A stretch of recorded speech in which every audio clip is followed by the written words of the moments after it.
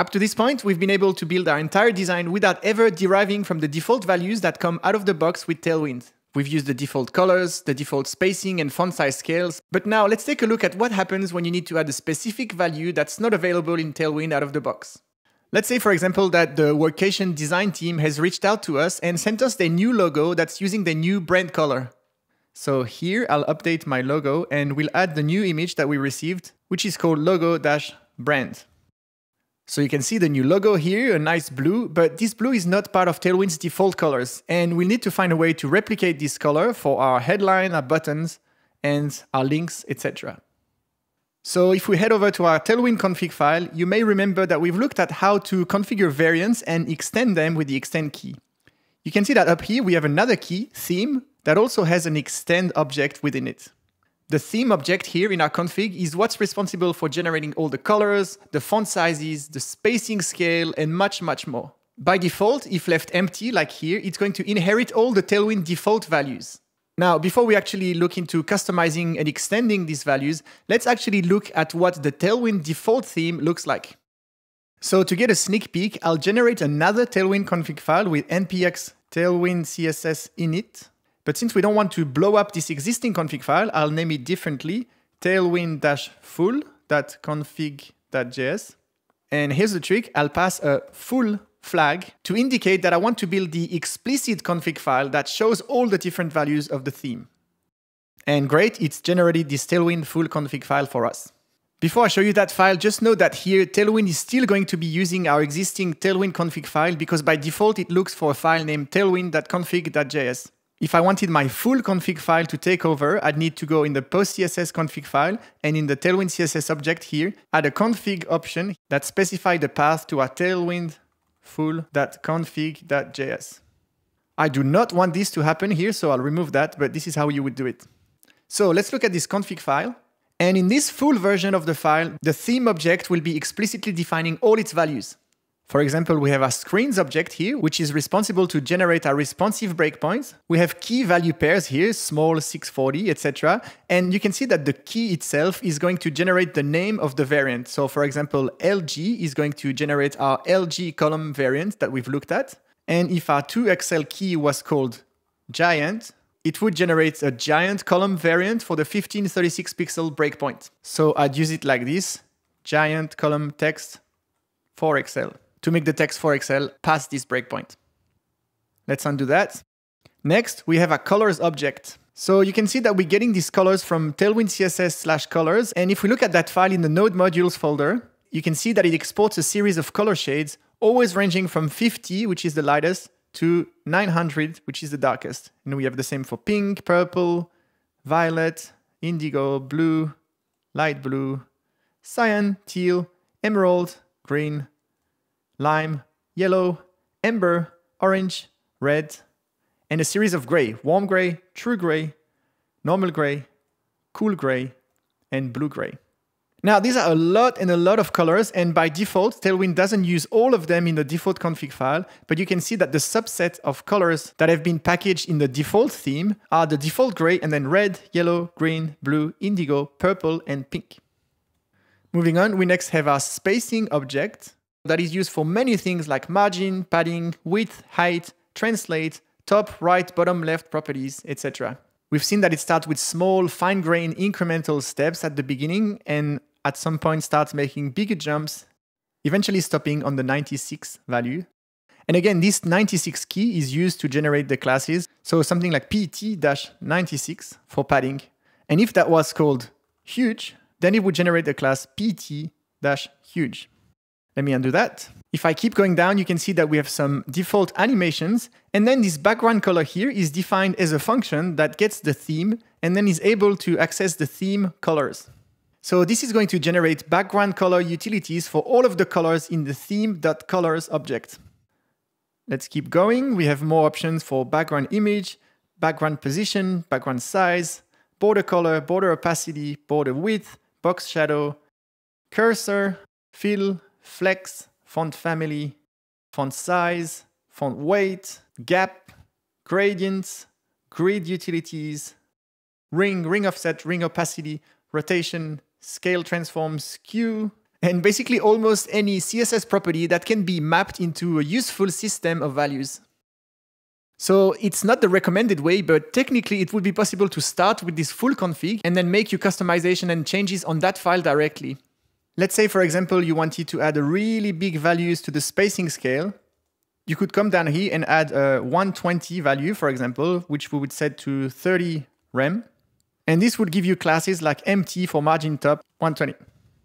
I'll warn you though, there's a couple of big issues with doing it like this in my opinion. First, it's not quite clear looking at the file what is default Tailwind and what is customized. Once you've added a series of customization to the file, it becomes hard looking at it knowing if something like 80 and 96 are default Tailwind values from the spacing scale or if they're part of the customization you've added.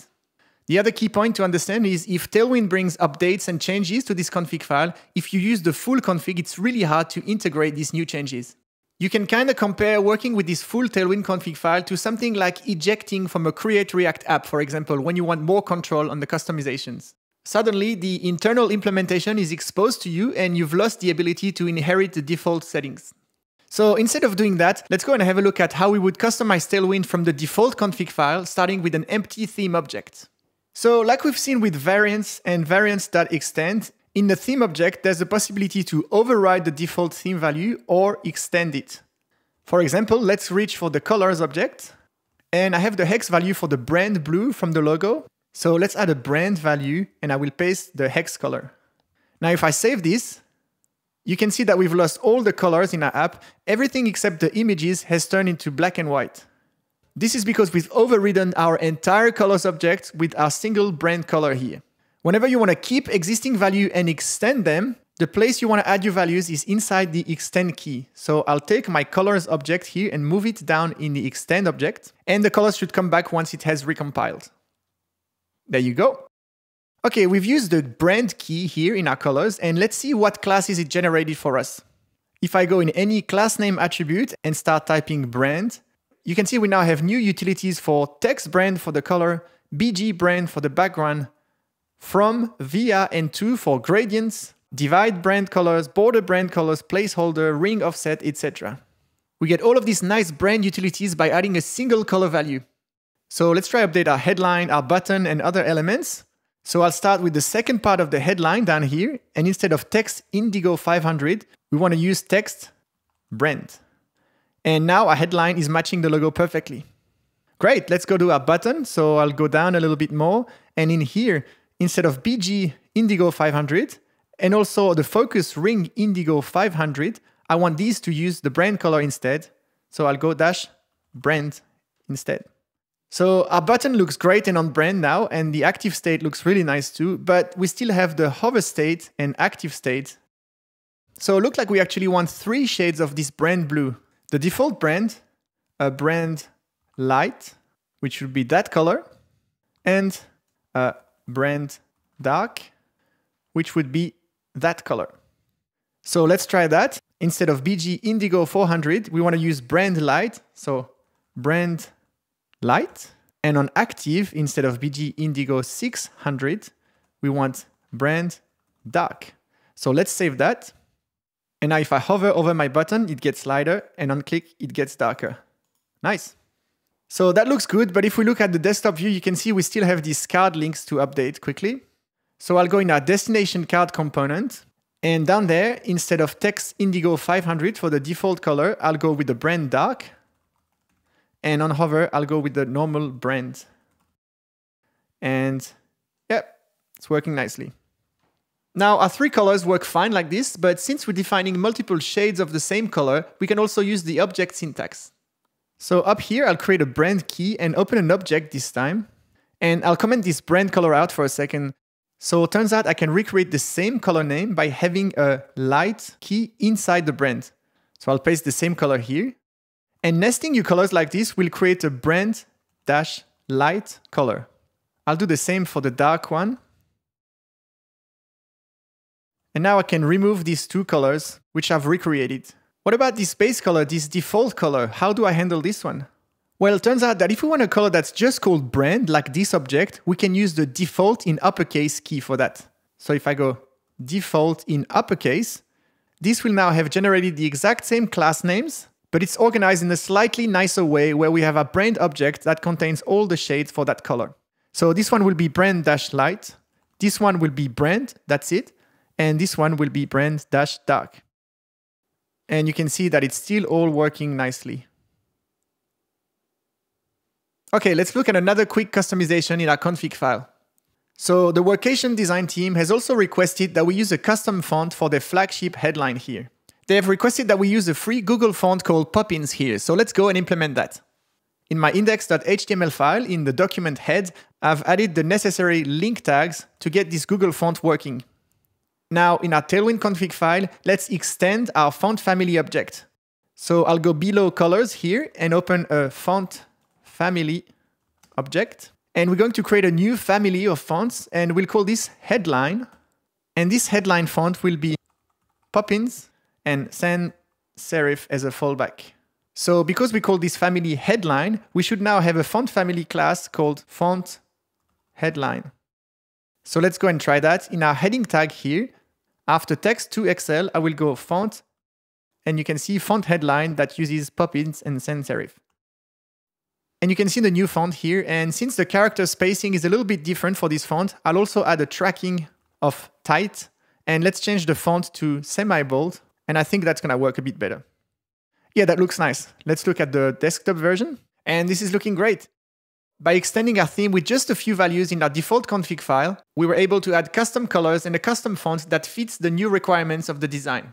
It's very clear by looking at our config file that we've extended the colors and the font family, and doing it this way allows us to seamlessly inherit future updates added to the Tailwind CSS framework.